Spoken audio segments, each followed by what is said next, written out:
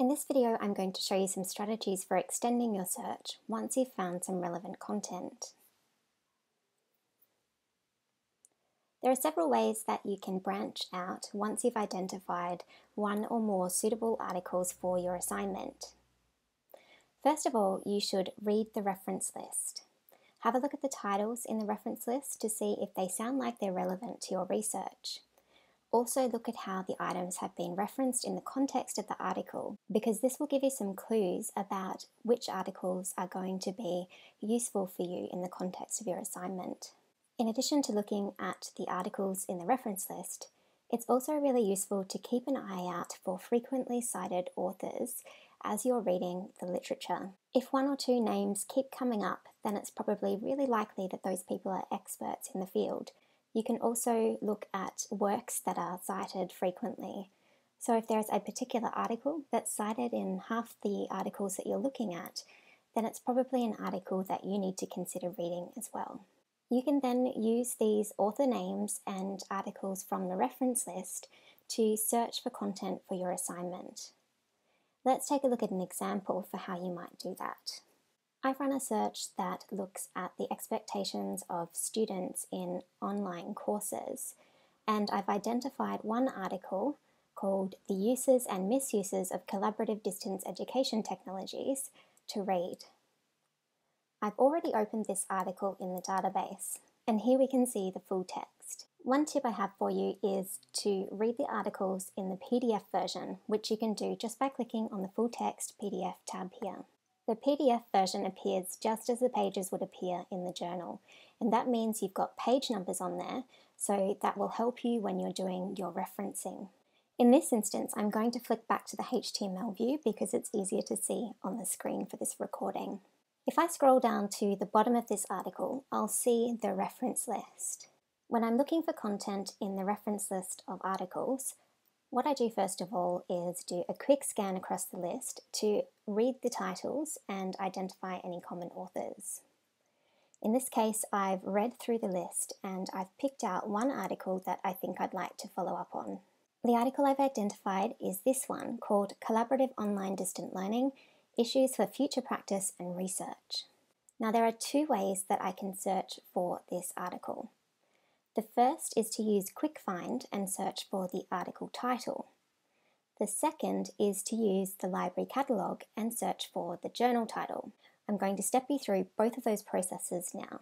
So let's start out by searching for the article title. To do that, I'm going to copy the article title. In a new tab, I'm going to go to the library homepage. Once I'm on the library homepage, I'm going to use the Quick Find search. I want to do a phrase search for the title of the article, so I'm going to do that by putting in a quotation mark, pasting in the title, and then closing the quotation marks. And then I'm going to hit return to run the search. In this instance, the article that I'm after has actually come up at the top of the results screen. This won't always happen for you. Quick Find is a little bit tricky when you're looking for known articles. If you enter in your search and the article doesn't come up, consider abbreviating the search. For example, in this instance, I could simply limit to the first part of the title and take out what appears after the colon. So if you're using Quick Find to search for the article title and you can't find it with the complete search, abbreviate your search and just search for a portion of the article title. The other tip I have for you is that sometimes the phrasing in the titles might be very common phrasing.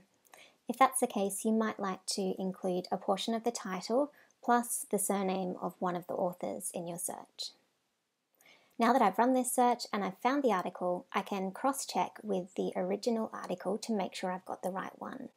Now in this case, I'm going to look at the volume number and the issue. So I've got volume 21, issue 2. I'm going to flick back to my original article and check that that's actually the case. Now what I can see here is a slash instead of 21. Now that's probably just an issue with the way the content has been scanned in and recognised by the system, so it's fairly safe to assume it's a 1, but just in case, I'm also going to check the page numbers, which are 260 to 277, and I'll check the year as well. I'll then just go back to my search results in Quick Find, and I can confirm that it is the same page range and it is the same year. I can then click on the title for that article and go directly to the article in the database where I can download the full text. So that's one option for following up a citation in a reference list. Let's take a look at an alternative way of finding articles through the library catalogue using the title of the journal. I'm going to go back to the original article I found and see if I can find another citation that I want to follow up. Now I've identified this article called Respecting the Human Needs of Students in the Development of E-Learning, and I'd like to see if the library has that title. This time though, I'm going to search by journal title rather than article title. When I'm doing a journal title search, I use the library catalogue instead of Quick Find. To start with, I'm going to copy the title of the journal. Then in a new tab, I'm going to go to the library homepage. Instead of using the Quick Find, I'm going to click here on Search the Classic Catalogue. I'm going to change the drop-down menu to Title, and I'm going to paste in the title of the journal. Now it's very important to note that you must paste in the title of the journal here, not the title of the article. Articles aren't indexed in the library catalogue, only the journal titles are. So I've got the journal title there in the search field and I'm going to click on Search. Now there are 6 items here in the results. I'm going to take a guess that number 3, Computers and Education Online, is the journal title, and I'm going to click on that. And in fact, it is the journal title. Now there are 2 links here to places that I may potentially be able to find this article. The first link is to an historical archive of the journal. You can see here that it includes The first link is to an historical archive of the journal. You can see here that the full text range for this particular database is 1976 to 1994. I need to double check the publication year of the article I'm looking for to make sure I use the right link. So this article was published in 2003, and that means that it's not going to be in the first database. But it will be in the second, which includes all the articles from 1995 to the current date. So I'll click on that link to go to the database. Once I'm in the database, there's a number of ways that I can drill down to access the article I'm after. I could search for the title or the author name, or I could use, down the left-hand side, the browse functionality to browse to the article that I'm after. I'm going to go back to the original citation and double check the volume that it appears in. And here I can see it's in volume 40. So going back to this database for the journal title, I can see that if I click on volumes 31 to 40, I'll get a list of the issues within that volume. Now, in an ideal world, I'd know what issue number this journal was, but in this case, I don't. So I'm going to go back to the record one more time and take a look at the page range. Now, the page range is 57 to 70. This journal is one that continues the pagination across the different issues.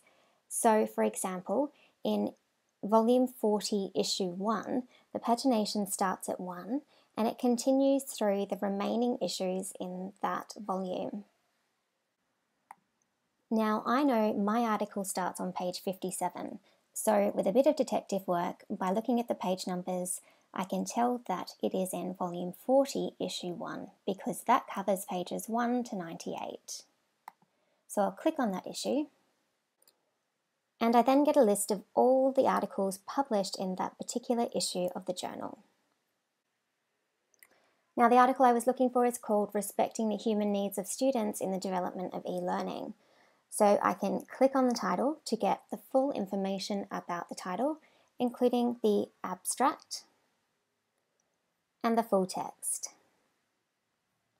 Of course, I also have the option to download a PDF version. Using the reference lists of articles you've already found is a really great way to extend your searching. Somebody has already done the work here, so you may as well exploit it. All you need to do is browse through the reference list and identify articles that may be of use to you, and then to use one of the two methods I've shown you in this video, either searching by article title or journal title, to find the article in the QUT Library collection.